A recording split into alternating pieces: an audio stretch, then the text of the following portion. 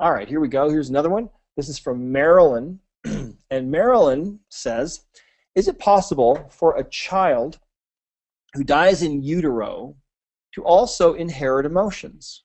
And can that impact the mother who loses the child? Okay, very interesting question.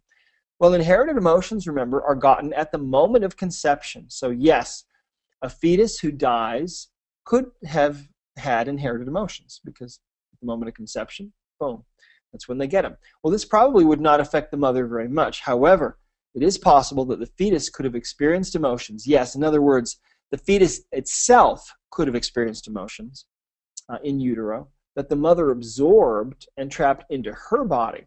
Now, this is unusual. Remember that you can absorb an emotion from another person.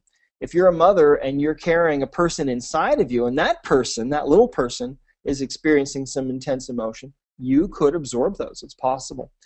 And this may be one more reason why miscarriage is such an emotionally painful event for the mother. Possible. So, good questions.